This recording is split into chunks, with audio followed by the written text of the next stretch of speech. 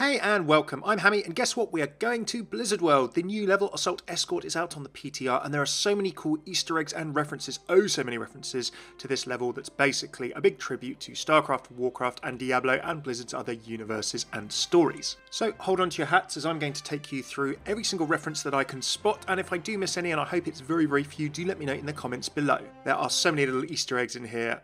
It's amazing. Okay, first up we start in the Hearthstone Tavern at the Attacker's Spawn, and there are references straight out of the gate. Two for World of Warcraft. The Darkmoon Ferris Wheel refers to the Darkmoon Fair, a recurring World of Warcraft event where you can effectively go to a fair, do various things there for reputation, and there were also these cards that you could use to make trinkets for your character that improved your character's gear and item level. Blackrock Mountain will need no introduction for Warcraft fans or players. Hearthstone players may know it as an expansion and adventure that the Hearthstone game had, and in the Warcraft universe it has been home to the Dark Iron Dwarves, to Blackwing Glare, to Molten Core, some big 40-man vanilla World of Warcraft raids like absolutely ages ago, and of course the big bosses Ragnaros and Nefarian, amongst other things. In the Hearthstone Tavern there are plenty of games of Hearthstone going on. The board that they're playing on is actually one of the boards from the game. It is the Stormwind board, and everyone seems to be playing Murlocs for some reason. If you listen carefully to the Hearthstone boards, they do play the Hearthstone victory sound when someone wins a game once every so often as well. The sound detail in this map is exceptional, and I'll talk a bit more about that in a bit. Before we leave the Hearthstone Tavern, you can't not mention this map. Now this is jammed full of not only the playable piece of the level, but some just references to the rest of the park outside. What I will do is go through the playable references, the things we can see within the playable piece of the level, then I'll come back to this map at the end and explain the references around the outside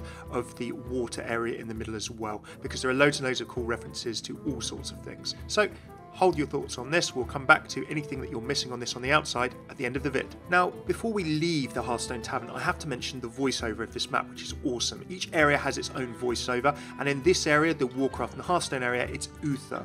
Now, Uther the Lightbringer was a paladin in the Warcraft world. He was very, very famous, and he was betrayed and murdered by his beloved pupil, Prince Arthas, who would eventually become an incarnation of the Lich King.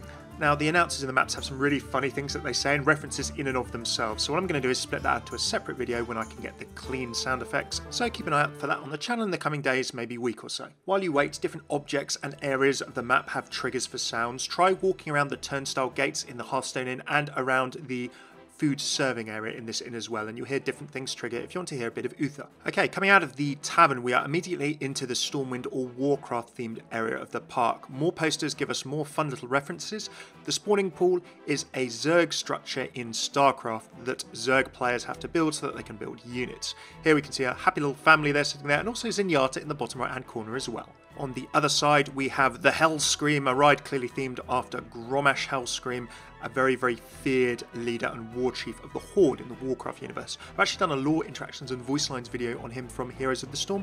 Click down below in the description if you're interested, links in there. Next to the poster of Grommash is the Wizard's Sanctum Magic Show. Now there is an area inside Stormwind in World of Warcraft in the Mage Quarter called the Wizard's Sanctum. In the little curio shop on the right, you can of course stock up on your Blizzard themed merchandise. Now two things here that are quite funny. You've got kind of foam inflatable weapons. One of them is Doom Hammer, a weapon passed down from father to son and finally in the possession of Thrall, recently the Great Orc and Elementalist. The other is Ashbringer, up until recently wielded by Tyrion Fordring. You might be familiar with him from Hearthstone if you have never played Warcraft, and then very, very recently by the player character, if you play a paladin. Before we actually head into the park, this area with the 5 statues is pretty much a replica of the Gates of Stormwind in World of Warcraft itself, which is absolutely amazing attention to detail. Now, there are 4 names on these base plates. They're Círdan Wildhammer, Darnath Trollbane, Khadgar, Archmage of the Kirin Tor, and Illyria Windrunner, and then the final one is General Turalyon. Now these 5 are known as the Sons of Lothar. They're a group who went beyond the Dark Portal in the Warcraft universe and travelled between worlds in the events of Warcraft 2, beyond the Dark Portal, the Warcraft real-time strategy game from a while back. Now, these guys all went a bit lost in space, where in the world has Carmen Sandiego for a while, but they've all turned up as of World of Warcraft Legion, the recent expansion, and the recent Argus event. Over at the Lost and Found Vikings, not only are the Lost of Vikings an old Blizzard game, which is actually really, really fun, and you can play for free online. I think you can still download it from the Blizzard site someplace. There's actually a reference in the sign itself. These are the John Travolta looking a bit lost meme poses that you may have seen from his character as Vincent Vega in the film Pulp Fiction. at the Lost and Found Vikings, as well as sadly a little SCV figure and a Terran Marine figure have been lost. A little bit of merchandise there from the StarCraft universe. There's also a copy of the Green Hills of Stranglethorn. Now, for World of Warcraft players, this might be a bit of a sore point. This is actually an in-joke as well to Jeff Kaplan. This is a quest that Jeff worked on or made when he was working on the World of Warcraft team. It was known by players to be slightly long, a little bit painful and arduous. You sometimes needed the auction house and to use your in-game gold to try and buy bits of it. Basically, you had to run around a jungle called Stranglethorn Vale in World of Warcraft, looting things to try and get, I think it was 15 pages in total, and then you combine these pages to make chapters that you then handed in to complete the quest. So it was getting the luck of the draw to get those 15 different unique items that you needed. As we go through the actual gate, there are 4 more really cool posters referring to the rides.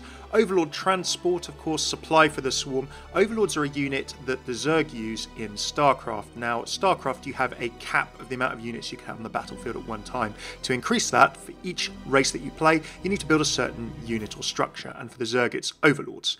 You can also use Overlords in StarCraft to drop and move units around, and you can see a little Overlord transport flying over the middle of this map. Flight to Duskwood is actually a ride in this map, a World of Warcraft reference you saw over Darkshire in World of Warcraft when you're flying typically from the Alliance capital of Stormwind. In the actual ride, there are screenshots of the actual flight over Darkshire, which is really, really cool, and also the Griffins that the Alliance fly on, and there's some custom voice work in there from Uther as well. 2 more posters, Journey to Ire, Retake Your Homeworld, a StarCraft reference to the Protoss race. In the events of the StarCraft 2 latter half of the trilogy, the Protoss try and retake their homeworld that has been taken from them by the Zerg earlier in the events of StarCraft and StarCraft Brood War. A nice little Easter egg nod there in Preserver Vision VR. Now, Preservers were a very small part of the Kalai Protoss, who were kind of memory preservers. They held the memories of other people who used the Kala, the shared sonic link that the Kalai Protoss use. Finally, we have Murloc Island and dive into adventure at Stone Cairn Lake. Now, Stone Cairn Lake is in Elwyn Forest, the human starting area in World of Warcraft, and in that lake there is a particular island that's been taken over by Murlocs. So again, for any World of Warcraft player who's played humans, they'll totally recognise this. Over on the right side of the door, you can see 131. Now, apparently, according to interviews that Blizzard did at BlizzCon, this is a reference to the old door number of the first Blizzard company or office. Now, Uther actually has custom voice work if you try and walk up to this door, so try it and hear what he says. In the Warcraft area, outside a lot of the buildings, there are mailboxes that you can see outside of inns in World of Warcraft, where you go to get your items and in-game post. Also, have a look at the little Blizzard signs. One saying there is no cow level is a reference to an ongoing Blizzard joke. In the original Diablo, a myth spread that by clicking the body of a particular cow you could open a different level. Blizzard rejected this, it wasn't true, but they then put there is no cow level as a cheat code in StarCraft that would let you just win the level you were on. There was then an actual cow level introduced in Diablo 2. There wasn't in Diablo 3, but they made a level called Whimsyshire, which was a big, funny, different level as well. And in the recent Diablo anniversary, there was an event for cow level added to World of Warcraft, where you could go through and get a particular instrument that would play some of the Diablo music. Last but not least, you'll see a few little blue signs around saying play nice, play fair. Now, this is part of the Blizzard company ethos, the Blizzard company motto, as it were. The Fargo Deep Mine, again, is another area close to the human starting area, which has kobolds in. You can see the candles at the back here. Take candle. Kobolds are very, very fond of their candles, and this has become a bit of an ingrown Blizzard and certainly Hearthstone and Warcraft joke as well. Naxxramas, well, Naxxramas will be familiar to Hearthstone players even if they haven't played Warcraft, but it is the floating dread citadel of one of the previous Lich King's most erstwhile lieutenants, Kel'Thuzad. Here, as well as getting Murloc Ice Pops, you can also get Deathwings, probably a hint to this certain rather large dragon of the Warcraft world as well. Okay, we're almost done with the first area, but before we move on, this area where you pick up the payload and capture the first point is meant to look like Booty Bay out of the World of Warcraft, a slightly piratey area on one of the continents there. Looking out across the harbour, you can see some of the things we've mentioned already on the map. The Orange Balloon is apparently a tourist attraction that you can do in Irvine, California, where Blizzard are based, and you can also see on the right there the shape of the ride Tyrael's Fall. Now, Tyrael is an angel in the Diablo universe. He came to blows with one of his fellow angels and tore off his wings, deliberately choosing to become immortal in the events of Diablo 3 so that he could try and help humanity. He fell to the world of Sanctuary as the falling star of that game, smashing into the Tristram Cathedral. So that's why he has a bit of a drop right here. What I think is Peace Bloom, a herb in World of Warcraft that you have to pick to level up your herbalism skill, is also quite a lot around this Warcraft area. And finally for Area 1, keep an eye on the payload when it actually comes out. Apparently, according to interviews at BlizzCon, it could change between different objects. Now, the one that I've seen is Leoric's Crown. something that you put on him in Diablo 3 to activate the boss, but it could be other objects from other games as well. Okay, into the StarCraft section of the map. Now I'm going to go through the buildings to start with before going into the little details afterwards. On the left we have a refinery used by the Terran race or a Terran player to get gas that you need as one of your 2 resources in StarCraft. Next to it we have a siege tank, a very powerful Terran ground unit. Next to that we have a pylon. That is the Protoss equivalent of the Overlord. You need pylons to have additional capacity to build units, and they also power buildings. Finally, you have the Nexus experience. Now, the Protoss Nexus is the equivalent of a Terran command center or a Zerg hatchery. They're the building you start with, they produce all of your worker units. Think of them as your base, although you can build more of them. If you lose all of the ones you have on the map, you're probably in trouble unless you've already defeated your opponent. The little drones flying around are Protoss probes. These are the Protoss's worker bee units that mine resources and build buildings. Now, there's a really nice little reference even in the movement of the probes. These 4 Protoss probes moving in a line. As soon as you start a StarCraft game, sometimes as the Protoss, all of the units will just travel in a line before splitting out and going on their own paths. So that's a little reference to starting a game of StarCraft as Protoss in itself. At the Pylon Terrace Cafe, not only can you get Protoss Nexus style shaped waffles, but you can also get Ravager dogs with Stimpack soda, Stimpaks being a Terran upgrade and Ravagers being a unit. You can also get frozen pops that are in mineral, Vespene and creepsicle flavours for the different resources, as well as Zerg Creep. Now these are all from the voiceover, who's the adjutant. In StarCraft, she's the voiceover of some of the UI and some of the call-outs, some of the commentary in game. You can trigger a lot of her lines by running around in the Nexus experience and the cafe. A lot of stuff here makes the noises that it actually makes in the StarCraft games, like the probes, and over in the Nexus experience you can see a lot of cool StarCraft merchandise, including Zerglings, Marines and SCVs. Inside the Nexus experience there's a Heroes of the Storm arcade. This does actually play the Heroes of the Storm intro music, which is really cool, and some of the games are pretty funny as well. Asmo Dunk is a reference to an Asmodan basketball skin in Heroes of the Storm.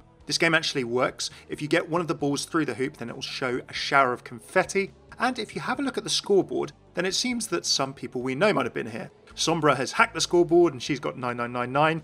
Diva saying no one's beating my high score as well. Someone has beaten her high score. I'm not sure about JRT, should that be Junkrat? And I'm guessing maybe Soldier 76 has come in fourth there. Last but not least, we go into Reign of the Black King. Now this is the Diablo themed area. Reign of the Black King is literally the name of a quest from Diablo 3, where you venture into Tristram Cathedral to end the reign of Leoric the Skeleton King. The voiceover here is Deckard Cain. He's a Haradric scholar in the universe, versed in a history of the arcane and obscure lore. You may know him for his infamous "Stay a while and listen" line. He has a load of cool voice lines which I'll cover in the future video, but try walking near the books that seem to be writing themselves. If Torbjorn walks in here, apparently the voiceover will say that he's not tall enough to ride the attractions, and if you destroy some of the barrels around this section of the level, you might hear a legendary item drop sound now and then from Diablo. The building itself is meant to be Tristram Cathedral, which was the setting of pretty much most of the first Diablo game and various bits of Diablo 3, including when you have the boss battle against Leoric. Leoric also features in Heroes of the Storm. He used to be the ruling monarch of Kandurus, the area in which Tristram is based. He was corrupted by Diablo, descended into madness, was slain by his own lieutenant in order to prevent further bloodshed, and then brought back to undeath life by Diablo as the Skeleton King. Now you fight him in Diablo 1 and also in Diablo 3. The throne that you see at the end of Blizzard World is his throne, and this is the fight that you see in Diablo, as shown here. That's the map tour. Last but not least, let's go back to those other bits we saw on the map at the beginning, as well as general little Easter eggs. You can shoot the probes out the sky, you can open treasure chests, you can interact with the little balloons, there are loads of movable objects, and so many little things to play with as well. Okay, back to the map. Well, Escape from the Stockade, that is a prison dungeon set in the middle of Stormwind City in World of Warcraft. Common, I think, for the level 20 to 30 style players to run. The Auction House gift shop, well, in World of Warcraft, the auction house is where you can buy and sell things. It's the place where the player economy works. Pestil's Apothecary is actually the name of the apothecary shop, as I've shown here in Stormwind. So again, that's straight from World of Warcraft as well. I've already shown you the poster for the Spawning Pools water park from StarCraft. The Nidus Worm slide is another Zerg reference from StarCraft. A Nidus Worm is a Zerg structure that lets you move units very quickly around the map. Zagara can also make them in Heroes of the Storm, letting you invade and move around very quickly. The Hatchery Petting Zoo, well, the Zerg Hatchery is the main base building that produces worker units like the Protoss Nexus or the Terran Command Center. The slaughtered calf inn that we see in the top right is kind of a Diablo themed area. This is an inn from Diablo. It's in Tristram in Act 1 of Diablo 3. Chaldean Market, again from Diablo 3, it's the main marketplace in the desert area of the world that you go to in one of the middle acts of the game. Shen's Delight, another Diablo reference. Shen's Delight was a legendary gem in Diablo 3 that was cut from the game. You use gems to improve your gear. Now, covetous Shen, the character himself, provides you with dual crafting services after you rescue him from a barrel in the Chaldean sewers. New Tristram is the starting zone and area of Diablo 3 First Act. We've already had a talk about Tyrael's Fall. And the Den of Evil is the first quest, I believe, that you do in Diablo 2. Now, as I said before, in Diablo 3, the Reign of the Black King quest is below Tristram Cathedral. It's mentioned here again. Leoric does have his own manor in Diablo as well. Command Center Liftoff is referring to Terran command centers in StarCraft being able to take off and land. In fact, most Terran buildings, apart from supply depots and base defense structures, can. A few bits here we didn't cover with posters at the beginning. Gates of Orgrimmar or Siege of Orgrimmar. Well, Siege of Orgrimmar was a raid in World of Warcraft, and the Gates of Orgrimmar are referring to the capital city of the Horde. In World of Warcraft, before you can fly or have a mount, very often you get around by the use of Zeppelins or Wind Riders, and Zeppelin landing is where you'd wait to get a Zeppelin from one continent to another. Another couple of pieces as we come to the left side of the map. Well, a Moonwell is a night elf magical source of water and power, effectively, in the Warcraft universe. Khadga's herbs, well, there's a mage in World of Warcraft, a famous character called Khadga, and there's a herb called Khadga's Whisker. Blackheart's Revenge is a Heroes of the Storm reference. On his map, you have to collect coins and pay for him to shell your enemy's forts. That's actually also the name of a brawl in Heroes of the Storm. Okay, I think that's just about everything. Now, I'm sure I've missed something small, so if I have, please let me know in the comments below. If you like this video, please do throw a like, comment with what your favourite references are. Are you interested maybe in exploring these games if you haven't already? And if you've played these games already, what do you think of these little references? I love this map. There's so much detail and love that's gone into it, so thank you, Blizzard, for making it. And keep an eye out for the voice lines of this map that I'm going to get together as soon as I can get the clean files or make a nice version of them. If you want to see more Overwatch lore, map tours, voice lines, interactions, news, anything to do with the story of the game, please check out these playlists below and throw my channel a sub if you enjoyed. Big thanks to my patrons on Patreon, they make these longer videos possible. If you'd like to see how you can support from just $1, £1, euro or single unit of your currency a month that you can cancel anytime, it helps me make more videos for you, check out the link here. Cheers for tuning in, I've been Hammeh, take it easy.